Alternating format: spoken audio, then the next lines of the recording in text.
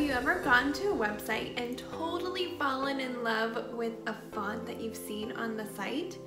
Today's video, I'm going to show you exactly how to uncover what that font name is so you can download it and use it in your own branding. If you're always looking for updates to your own branding, this video will show you exactly how to identify a new font that you can incorporate. If you're new here, my name's Jenna and I love teaching other online entrepreneurs how to own their authority in a niche and make more money. I also often post tips on using Canva because it's my absolute favorite design platform. If you want free tips and tricks to use Canva, also how to run Facebook ads and grow your business online on autopilot, make sure you hit that subscribe button. Ring the bell to get notifications whenever I post a new video each week. In the description below, you'll find access to 3 free Canva social media templates that you can rebrand and match your own colors using Canva so you can start to create an endless stream of creative content for your social media platforms. Follow me, we're gonna go hop on the computer. My way to identify what font a website is using is a Chrome extension called whatfont. So if you go to Google and you type whatfont, it should be that first thing that comes up. So click on whatfont. If you haven't already, it will ask you to install the Chrome extension. Go ahead and click the link to install the Chrome extension. And now it is actually in my toolbar. It is this icon that looks like an F and a question mark, and I'll hover over it and it says what font.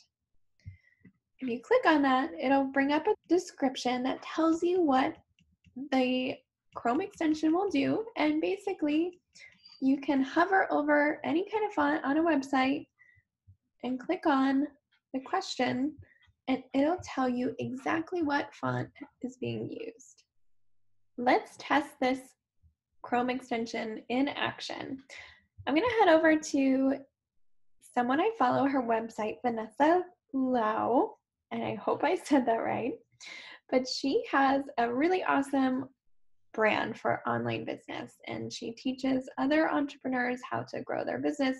So you'll notice that this right here, when I click on it, it gives us the option to save as an image. That means it's not actually embedded text in the website.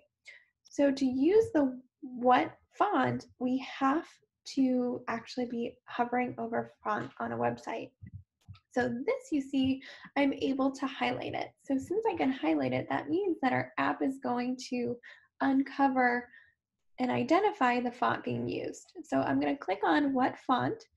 So now I'm able to see what's being used.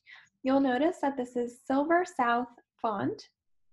The next font that she's using, actually this is, so this is Oswald, a very common sans serif font, and then Railway.